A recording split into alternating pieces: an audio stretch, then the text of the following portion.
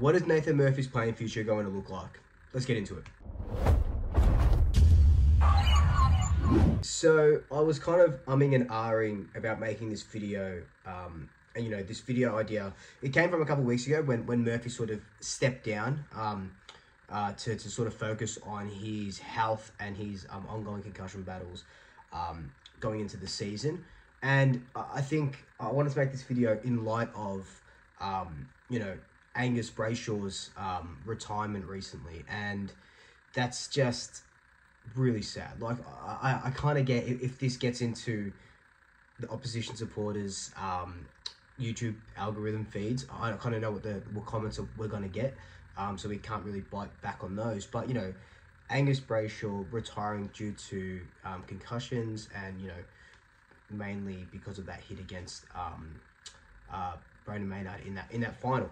But you know, I don't really want to touch on that too much, besides the fact that it is really sad that he's had to retire. You know, it's exactly like Paddy McCartan, was it last year or the year before, the AFL and all the medical staff and stuff that he was working with said, you know, it's advised that you retire because of the ongoing concussion issues and things like that, and you're also susceptible to concussions, and it's just really sad, and that's, you know, I'm not a medical expert, obviously, and you know, I can't really speak on the medical sort of side of it, but it is really sad when, you know, you're taken away from something you love, when something isn't, you know, you're not able to sort of deal with the outcome yourself. It just happened, and yeah, it is really sad for Angus Brayshaw to retire, and I'm sending love to him and you know, the Melbourne Football Club and his family and friends and stuff like that. So, you know, it's really sad. But with that being said, we do have our own little, not problem, but our own little, you know, similar sort of thing at the moment with Nathan Murphy. Now, we saw Nathan Murphy go down in the grand final from a hit, I think it was Lincoln McCarthy, that sort of hit him, flushed him, accidental, of course, as they mainly always are, and he couldn't get back onto the field. He passed the concussion test, but still wasn't feeling right. And I think, as I was like looking into this before I made this video, that was his 7th or 8th recorded concussion. Now, there's no records of that I could see from him from junior years, but in the, you know, in his lead up, since I think he started in 2017 or something like that, 7 or 8 concussions. Now, is he susceptible to concussions? You know, from the outside looking in, it looks like it, but again, don't have his medical records, can't really say much to that. So what ended up happening? So he got cleared. He did go in front of the AFL and the doctor board and medical board with his family and Collingwood Football Club and stuff. And you know, they cleared him. They cleared him and said that you're okay to play. You're fine to play. And that was all good. But then it sort of comes back down to, you know, Collingwood saying, yeah, look, we're going to look after you. We've got all the best medical sort of stuff here for you. And if you're okay with it, your family's okay with it, you can continue if you want to. And that's what happened. He's continuing. But then a couple of weeks ago, before our game against the Kangaroos, Graham Wright and Nathan Murphy came out front of the media and said that Murphy would be sitting out these 2 practice games, so the Kangaroos game and the Richmond game. And it could be potentially into the season as well. There was an article the other day, I think on Friday, Isaac Quaynor was talking about something, and the article did sort of offhand mention that Nathan Murphy won't be there for the opening round against the Giants to start our premiership defence. Now, it's sad. It's sad that Nathan Murphy's going through a similar thing, and you know, 7 or 8 concussions, and we know all this sort of CTE stuff and looking after yourself is far more important than playing a game of football. And, you know, with this sort of Nathan Murphy thing, yes, his health is paramount, and it's so good that he's been able to say, look, you know what, I'm not going to sort of rush it.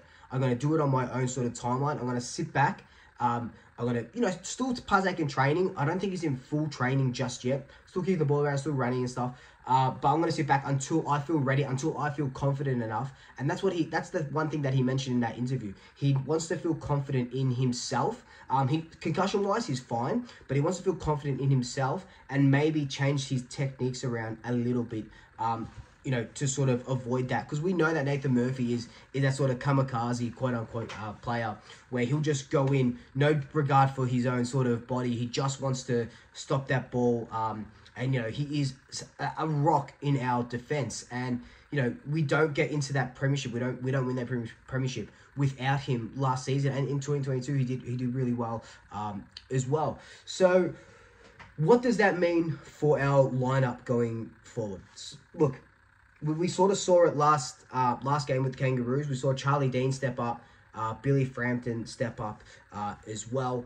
We in our video that we did the other week, where it was like we're looking at depth players for defenders. We got a couple, but we don't have anyone like a Nathan Murphy type, because what Nathan Murphy does when he's in, he allows Jeremy Howe to play freer. He allows Darcy Moore to play freer. He allows, you know, Q to sort of run on a little bit more than he would. When Nathan Murphy went down into that out of that grand final, and it was like what, the first quarter or something like that, or second quarter, whenever it was. You know, Jeremy Howe had to go to Eric Hipwood, and we had to do a little bit of a reshuffle. In the end, obviously, it was okay, it worked. But now, do we have to, you know, shuffle it around a little bit more? Who comes in for Murphy? Who covers him? And you think, okay, maybe Billy Frampton is the guy that covers him. Because what Billy Frampton can do, he can take that sort of bigger defender and still allow Jeremy Howe, still allow Darcy Moore to sort of run off a little bit.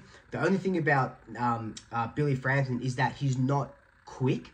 So yes, he'll be okay in one-on-ones, and he can take a good grab, he can punch the ball and stuff, but he's not quick. He can't, if we're sort of playing off, I don't feel anyway that he has that sort of closing speed to sort of run and get those meters gained and then punch the ball and whatever that might be, which Nathan Murphy does. And Nathan Murphy, obviously, no one can be as courageous as sort of Nathan Murphy. And then on the other hand, you've got Charlie Dean. Now, Charlie Dean has his own sort of problems. He had foot problems for like 2 or so years. He's now starting to string together games, which we absolutely love. And in that North Melbourne game, we got to see a little bit of what he can do. Yes, his sort of distribution can be tightened up a little bit, but that will come with sort of practice and you know, match fitness and playing with these guys, because you've got to think that Charlie Dean hasn't played a lot of games recently. So, you know, Charlie Dean, is he the next guy up? I feel like it's either Charlie Dean or Billy Frampton, unless I'm forgetting someone, which I don't. My memory is really bad, but which I don't really think I am forgetting anyone in that sort of position where Nathan Murphy can play. But Charlie Dean could be the future. You know, we said that when Charlie Dean was sort of signed, he was like Jeremy Howe's replacement. So could he be Nathan Murphy's replacement going forward in the round zero team? He would need to show a lot against Richmond to sort of come into a premiership side as a debutant. Really, that's what exactly he would be against the Giants. So I think at the moment I'm leaning a little bit more towards Billy Frampton than I am towards Charlie Dean. But in saying that, if Nathan Murphy, you know, I don't want him to retire, but if Nathan Murphy does retire, or if Nathan Murphy doesn't play until round 6, round 7, that gives us a little bit of a chance to see, is Billy Frampton the guy for the first couple of rounds, or does Charlie Dean make his debut in round 2 or 3 or whatever it may be, and then we can sort of see him how he goes about it against, like, you know, a St Kilda or an Essendon or someone or a team like that. And I'm really excited about what Charlie Dean can bring to this side, because, you know, in his draft year, he was Williamstown's best player, or was it the best? Did he win the JJ Liston Trophy in the VFL? He won something like that. My memory is failing me at the moment. So he has got a lot of potential. He's really young as well, and like Nathan Murphy is really young as well. So in my in my opinion, it is out of Billy Frampton. It is out of Charlie Dean. What do we want? We are never going to replace Nathan Murphy until Nathan Murphy comes back into this squad, hopefully. Fingers crossed that he does. Touch wood that he does. But at the moment, it's Billy Frampton. It's Charlie Dean.